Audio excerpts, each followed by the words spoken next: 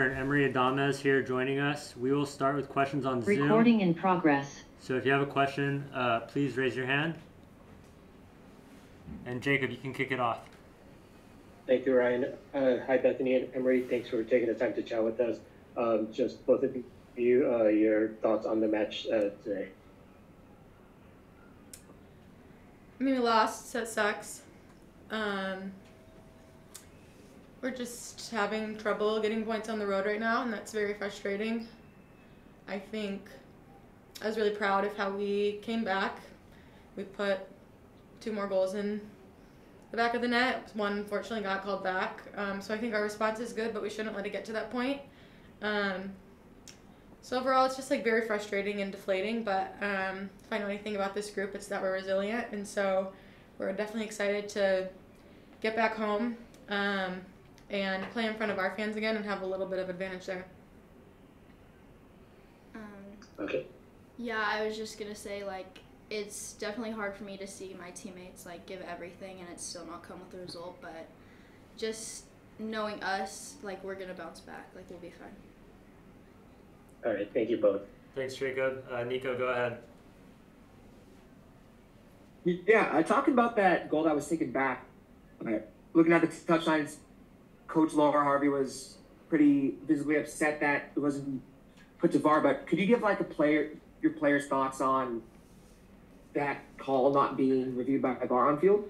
I mean, we were told she was onside, and that's just the nature of the game. You can't rely on refs are human; they make mistakes. VAR isn't perfect. We know that full well.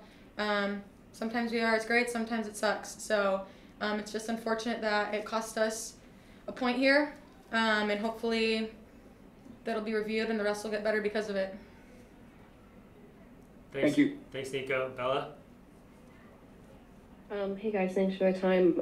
For you, Bethany, I know mental health has been a big focus for you, especially with all your posts on social media lately. And I'm just wondering if you can sort of share with us some insight into how you and some of your teammates mentally go about handling this loss and the string of losses that I know is not the standard that you guys hold yourself to. Yeah, as I said, it's deflating, and to M's point, I think what sucks is when you are giving everything and it's still not enough. I don't handle losses well. I hate losing. It's the worst, and it just sucks when you can't win.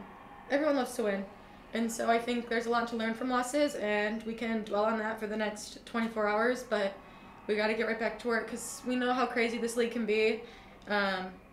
And we know how many points it takes to win the Shield, and that's what we're after. And so each game is just a stepping point to that. If we were playing our best right now, we'd be concerned. So I think we just need to take everything we can from these games and move forward. The mental toughness of this team is great. We got great leaders, and I think we just need to keep carrying this team forward. And everyone just lean into their roles and lean into this tough, because that's the only way we'll get through it. And if I could ask one follow-up, Ryan, just in terms of, obviously loss is not what you want, but what are, some positives that come to mind coming out of this game? Obviously, Emery had an amazing performance off the bench. Is there anything else that sort of sticks out to you as things you can hold on to? I mean, I think like our first goal, we talked about at halftime, it was from great build-up play. I think when we're good, we're really good, and that can be seen on our field, and it was seen through our first goal today. It was an own goal, but it was created off really good football. So that's definitely a positive. I think, as you said, like the subs coming off the bench really gave us a good impact that we needed. And like I said, the response to, we could have put our heads down. We went down 2-1, but we didn't. Same thing when it was 3-2, but we didn't. Just unfortunate we couldn't walk away with points. Thank you. Thanks, Bella. Steven, go ahead. I want to follow up a little bit on kind of what you were just talking about. It felt like maybe for the first 25 minutes, the team was struggling a little bit, but particularly in the final third to kind of get things going. And then you kind of grew into the game more and more as it progressed. I wonder if you could talk a little bit about what you think were some of the keys to that struggle and what changed to kind of get you guys going better. Well, I mean, I think it's been, 2 weeks since we've played together. People are coming back from international break, so it's just a little rusty, I think, to start.